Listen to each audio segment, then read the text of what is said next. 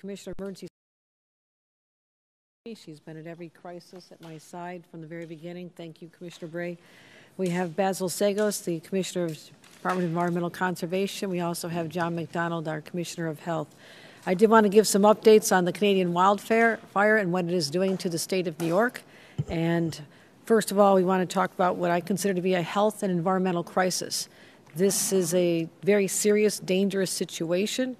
And I also want to thank our DEC and our commissioners for literally for the last 5 days sending out regular, consistent warnings to everyone about what was coming, how to prepare for it, and what we can expect going forward. So we've been talking about this, but yesterday the situation worsened considerably, and certainly we're feeling those effects today. This is typically a West Coast phenomenon. We're used to following the news of the fires out west as well as in Canada. And today we're talking about wildfires that are affecting the quality of life and the quality of the air here in our home state. As we all know, the normal air quality index, safe, normal, is 50. Parts of our state have seen a level of over 400 in the last 24 hours, and that is a dangerous situation. I can give you updates. We have some of the high areas. Brooklyn in the last hour was at 413. This is, again, safe level is 50. This is 415. Health warnings for everyone. The entire population is likely to be affected. Queens, right behind Brooklyn. So we're seeing these effects. That's 407 in the Queens area. That's an 800% increase over what is safe. And this is why we're very concerned. It has an immediate impact on people's health. Irritation to the eyes, the nose, breathing, coughing, and even shortness of breath.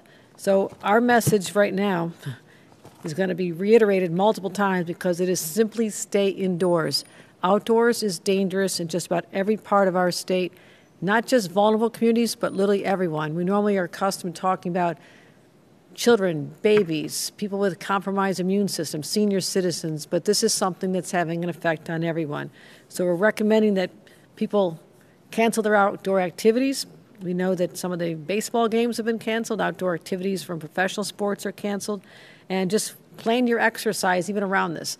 You don't need to go out and run tonight. You don't need to go out and take a walk. You don't need to push the baby in the stroller. This is not a safe time to do that. I want to reiterate that. Just got off a Zoom call with my grandbaby down in Washington. They're keeping her indoors because the air quality is being affected this even that far away. So this is a very serious matter. Also, to protect people, we believe that the N95 mask is an important way that people can stop the air particles from getting into their lungs. That is why I'm announcing we are making available 1 million N95 masks that we made available at state facilities. We have over 400,000 distributed to members of the public at state parks, MTA stations, Javits Center, Port Authority, and bus terminal, and anywhere else people need them. We're also having 600,000 masks available at Homeland Security stockpiles for local governments to pick up. So we're doing a Zoom call tonight, and my team will be speaking to the Association of Counties, the Conference of Mayors all across the state to let them know that these resources will be available to them. And if there's anything else they need, we are here to help. Speaking of helping, we're trying to help our neighbors in Canada. I just got off the phone minutes ago with the Canadian Consul General, Tom Clark, and he told me what they're seeing is unprecedented. Compared to an average 10-year period, the number of fires they're experiencing right now is up 100%. I'm sorry, 14,000%. And so I offered our help. We offered fire rangers to be deployed to assist them, and they said that they're looking at the request and they'll be certainly getting back to us. I think this is such a scale with over 285 fires right now in Canada, 175 that are considered out of control, and these are his words as of the last hour, that they're trying to assess where they need the most help. So we need to be prepared for more fires from Canada and also our own state. We are at a fire risk in our own state because it is incredibly dry, especially in western New York and central New York. So we want to make sure that we are aware of that as well. We want to make sure that central and western New York. I'm going to ask everyone to be very careful about having their own fires at their homes, their barbecues, their backyards, open fires in every part of the state of New York, because the last thing we want to do is contribute to this problem of having wildfires. We had to deal with this in the Catskills last year, and they were out of control for a number of days. We do not want to have a repeat of that. So We're asking everyone to be very smart about their own fires here in the state of New York. And I would say, basically, we've seen some very extreme weather. My first week as governor, almost 2 years ago, we had 2 hurricanes. We had record snow events in Western New York, my hometown, and now we're seeing something that is absolutely unprecedented. So with climate change, we have to be prepared for all conditions, especially what we're experiencing now. And one thing we can do is make sure that people do keep masks in their homes, stay at home, and again, no strenuous activities. I think that's all I want to report on right now. Is there anything I've missed, commissioners, as far as updates? I'm good. Okay. Any commissioners? Okay. And as far as what we're expecting, I just spoke to our meteorologist, and we are in the home of the National Weather Service right here, as well as our Mesonet monitors, where we can identify all the conditions across the state literally in real time, and that's what they've been doing. I want to thank everyone who's part of our team for being so on top of this and getting warnings out at such a regular interval so people take this seriously. But again, just the last forecast, northerly winds throughout the atmosphere are bringing the smoke down from Canada, and right now they're in the hazardous range, and we're expecting over the next couple days they'll be heading westward. Buffalo and West New York are going to be in trouble tomorrow. Right now they're having a slight reprieve compared to what we're experiencing in New York City and in Albany. So this plume, if you follow it, it is moving. Right now it is shifting further west, and I want people in Western New York to be ready for that. So we're expecting this to abate possibly over the weekend, but that does not guarantee that this won't come back, and that is the message. So continue watching all the alerts that are going out. Go to our website, track the information, but until the numbers get back down to at least half of what they are, 50 is perfect, but in the 100, 200 range, this is other than that, it is a very dangerous situation. So last message, please don't go out if you don't have to. I feel like I say this during snowstorms as well, but this is about your health and your family's health, so please just stay indoors, use the masks. I know there's some people are saying it's even difficult to breathe in their own homes, and this is an unprecedented situation, but we've been focused on this, helping our Canadian partners whenever they need us, as well as trying to make sure all New Yorkers know how serious this health threat is. Any questions? We're going to do on-topic questions.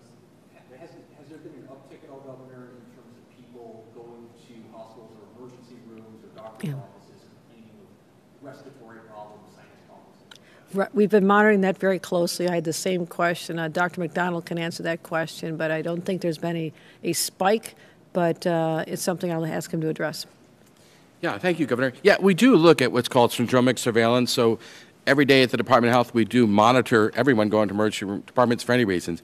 We look today, there isn't an increase for people going for asthma or respiratory illnesses. We've also checked, we do another surveillance where emergency medical services vehicles go out.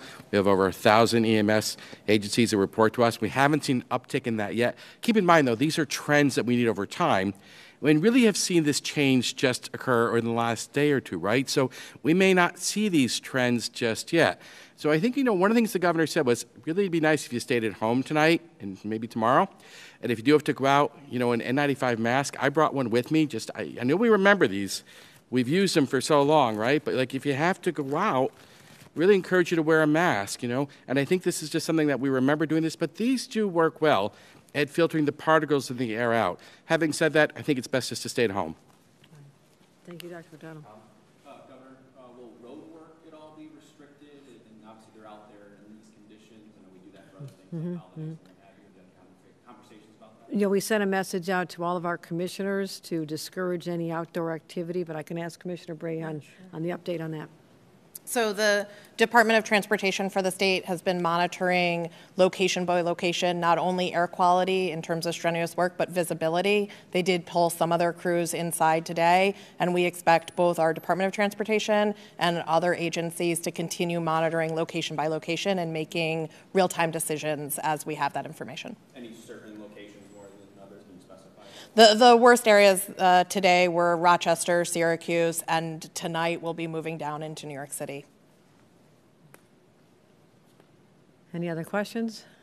I don't know, if you don't mind. Governor, the indoors, are you going to recommend masking indoors? We've had some people say, has there already been an uptick in particulates inside some of their monitors there? Is that all a consideration when telling people to go indoors to also mask up in there as well? Yes, and I've felt the same indoors here in Albany. So I would say make your own assessments.